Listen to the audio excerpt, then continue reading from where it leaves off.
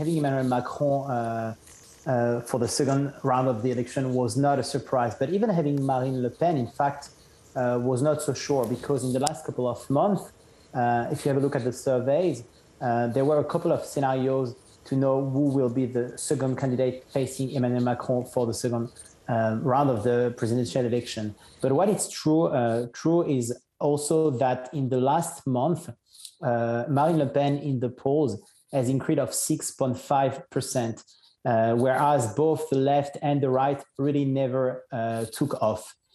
So that was really something that has been kind of like decided, established in the last a month. And also what is true is the mediatic bubble around Éric Zemmour, the former journalist, kind of exploded in the last couple of weeks, which led, in fact, the whole far-right landscape for Marine Le Pen in the last couple of weeks. Yeah, I mean, he literally was left with just 7% of the vote. So a total fizzer, as you point out.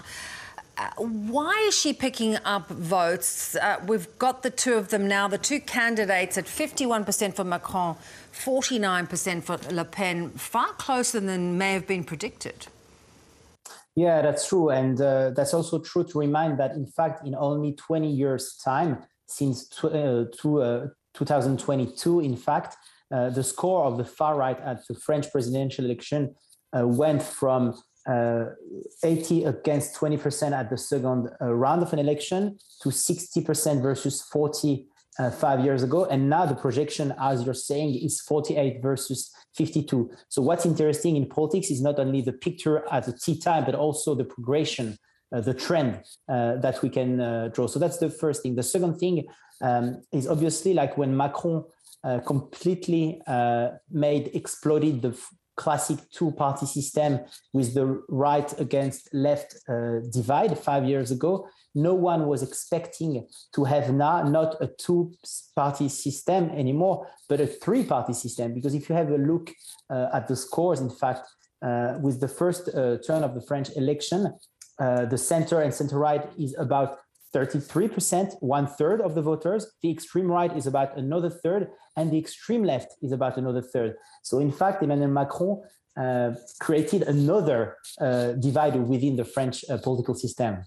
Yeah, that is so fascinating. And the key question will be where the far left vote goes to in this runoff election. Would the far right pick up some of the vote from the far left? That's a very good question. In fact, it's about what the two candidates will focus in the next couple of days.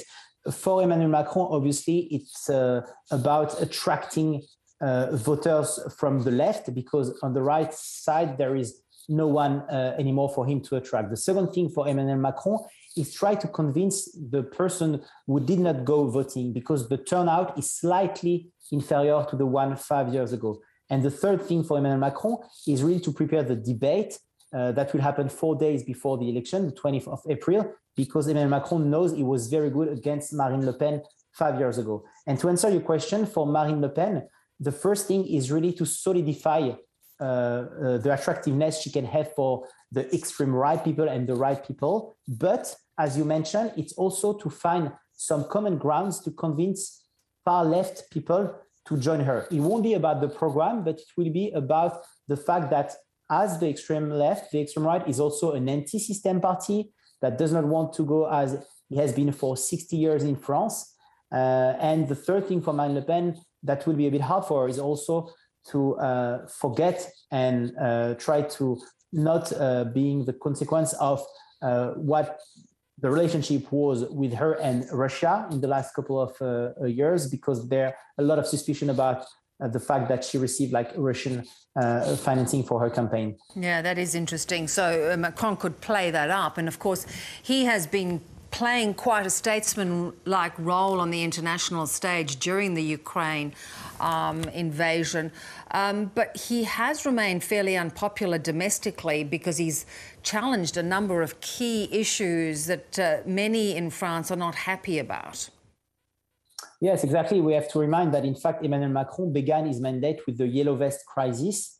And 1 year after the beginning of the Yellow Vest crisis, his popularity fell until 20% only of satisfaction among the population, which was the lowest score since 20 years in France. And all through his mandate, he went from some domestic crisis to other crises, with the pension reform, for example, but also with a couple of bills that he did not manage to vote at the parliament, such as the police one.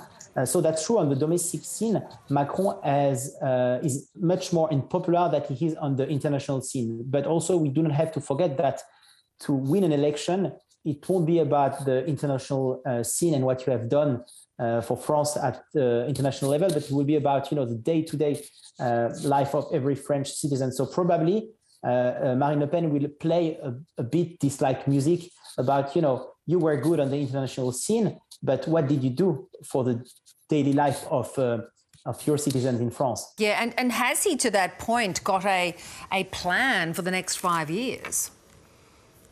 So he already drew a couple of lines for the next 5 years. So for example, mentioning that he didn't have time because of the pandemic, because of a couple of other crises, to solve the pension issue. So it's something that he wants to do. And he already mentioned that he will postpone the age you can retire in France. So that's the first thing of his program. The second thing is also about, attracting again foreign investment in France. He began to do it during the first mandate. He really wants to keep on developing that. In fact, after Brexit, Emmanuel Macron wants really to be the place to be for foreign investment within continental Europe.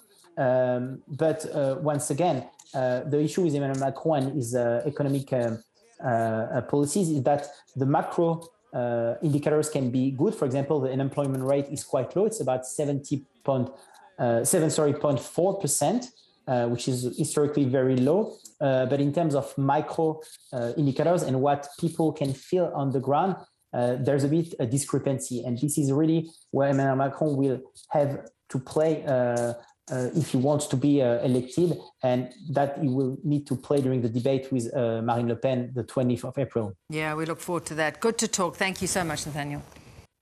Thanks a lot.